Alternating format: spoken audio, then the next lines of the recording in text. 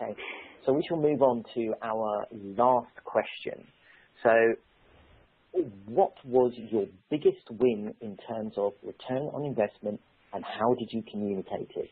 Regina, can we go to you first, please? Sure, happy to do that. So when we look at return on investment after any type of either activation or, for that matter, an exercise, how you communicate those results are really important. So let me give you an example of an exercise as well. So as I mentioned earlier, we've been doing a large number of cyber breach exercises. We just finished one with a very large central bank that took us 15 months to plan. The learnings were so critically important, the bank actually did a huge amount of outreach about the actual findings, which included in their organization video presentations, articles within their internal publications for employees, pieces that they actually then delivered to their customers, if you will, the other financial institutions in that country. And what they did is they took it as an opportunity to share what they learned, as well as to promote increased preparedness. So what I'm building on is that when you have an activation or an exercise, you should be always crafting a well-developed after-action report. That after-action report is so important because what it does is it captures what was learned, but then it also has a lot of ideally observations, or what we sometimes might call recommendations, although I'm reluctant to use that word because so many of our clients are federally regulated in their countries that the word recommendation has kind of a heavy stick, meaning they have to do it. So we most commonly call those observations. So when we list our observations, we present a variety of things that they need to do to really solve the problems that were discovered, as well as to improve the overall programs. But I think the key thing is that once those after-action reports are developed and they're issued, then internally within any organization, you need to think about what is the way you get those reports, first of all, in front of the right people. Because if you don't get it in front of the right people, it's not going to serve you.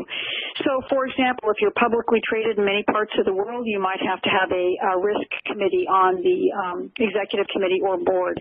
That'd be a great spot for it to go. Obviously to your executives, obviously to your executive sponsors. So first of all, make a list of who are the people that you need to get this in front of, whether it's an after-action report after a real incident or one after an exercise. Who needs to see it? How can you build some support for those observations/recommendations? What is your overall strategy to get those things in the right eyes, and so that they can actually make some decisions? And often those have financial consequences. So how are you going to make that happen? So that should be part of your process. And then what you want to make sure is that once those observations have been seen by the right people, they have been blessed, and then they are then tasked to be accomplished. And how are you going to do that? How are you going to track that? And how are you going to make sure that those things happen so that you can continue to constantly provide value? So whether it's a real activation or an exercise, that's really, really important. So I think after-action reports and your plan and process for getting those in front of the right people, all the appropriate follow-up, and then rescheduling an exercise to see if you improved, really important. And then really to build on that piece is to really go back to your internal marketing plan that hopefully you're going to design after this webinar about how you can market your program. What do you need to do to tweak it to make sure that you're, again, telling your story about a great exercise you did, or a great activation and how you successfully accomplished that, or, wow, we had lots of mistakes, but boy, we really learned, always turning it into a positive thing. And then utilize all the possible tools you have to your disposal. So whether that's, social media, so maybe you have a Facebook or Twitter account, Instagram, and whatever those platforms you're using, LinkedIn. And some of those could be internally facing only, like an internal Facebook page or an internal Twitter account. So making sure that people know what you're doing, and then also placing that in your overall communications within the organization so that people can see what you've done. I think it's really important to utilize every opportunity you have to provide value, and I think talking about your exercises is one of the best ways, because frankly we don't have a lot of activations, but exercises are the closest things that many of us get to. So selling those things as well. Excellent points, Regina. Excellent points. Matt, could I ask you to chime in, please? Yeah, absolutely. So the way I look at this is I look at this kind of on two different fronts. So from an ROI standpoint, what can we do monetarily? How are we saving money? So kind of before, how are we doing things today?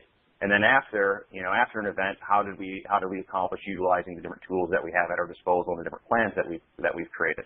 So today, here's what we've done. Here's how long it took us to respond to an incident, and afterwards, here's how much we improved. So that's from a monetary standpoint, in many cases, that can be easier to look at. So if there's an IT outage or an asset outage, how fast did we respond? So did we minimize the downtime by 5 minutes, by 10 minutes, and then in that downtime, how much does that cost us? So how much money did that save us? So that's a little bit easier. The other aspect I look at is how did we respond in terms of just keeping people safe and informed. That's something that when you look at a Paris or Brussels situation, how did we track our staff and make sure they were accountable and safe? And that's a little bit tougher because now you need to make sure you before, how did we do this? So was it a call tree, or was it just an email and hope that people respond? And then afterwards, if we've got other tools at our disposal, whether it's an ENS tool or some other types of whether, as Regina mentioned, utilizing different social media outlets or other internal systems. So how did we do that after the fact, and how did we improve upon that?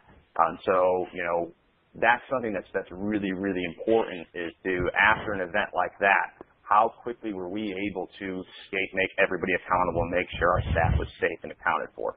And that's something that, and the question about is how do we communicate these types of results? If you are utilizing a communication method, again, whether it's an ENS or internal programs, social media, other systems, that naturally communicates it. So when you start to get people, getting people's responses and seeing that information flow and those messages go out and the response is coming back into your system, into your reports, and as Regina mentioned, into your after actions, people will naturally see that, especially if you're communicating on a mass scale and you're getting that information back. So, and then you want to obviously compile that information. And if the executives weren't already aware of it, they're definitely aware of it now. And make sure that it hits them right in the face that says, hey, this is what we did during this event, and this is what changed versus our old methods of doing things versus what we're doing today. And here's how much faster we were able to do it based on our BC plans and the tools that we purchased or the tools that we use. Hey, that's very insightful. David, could I ask you to chime in, please? Yeah, Andrew, these are all really good points. I'm just going to give one example, if I may. And one really good return on investment, you could say, was, I'm going back 6 years now, but we were operating in a North African country. And at the time, there was a crisis where the main emphasis on the surface of it was to reduce the risk to people. And a lot of the emphasis was the one drawing down people and evacuating. So actually what we had to do was to balance that need with the need to maintain business in that country, because we were operating business which was critical to the host government, and we were operating business which was critical to our survival as well. So what we were looking at was a huge range of stakeholders and a lot of pressure from government, host government, public perception, shareholder, another stakeholder perception. There were political aspects, economic aspects, social aspects, but what we were able to do was actually use business continuity planning that we'd done in order to understand what was needed to keep the business going at the level we needed to keep it. And that really made the difference between an unnecessarily chaotic management of a crisis to something which had some order and structure and had some sort of priorities, and actually resulted in us maintaining the business, doing what business continuity needs to do, but also maintaining safety of life. So how do we communicate that? Well, we really worked through an advocate, and for me the advocate was the regional executive vice president, because he understood this. He could see, and we had some FaceTime with him as we worked through it, and he could see that this was the difference between him keeping his bonus and him losing his bonus and possibly his job. But more importantly, it was absolutely key. Business continuity was key to very rapidly getting that balance. And I think, if he was a successful advocate for us, I think Microsoft would call it an evangelist maybe, but he was our communication tool, if you like. We didn't need to shout about it because we had people who could see the value who were doing it for us.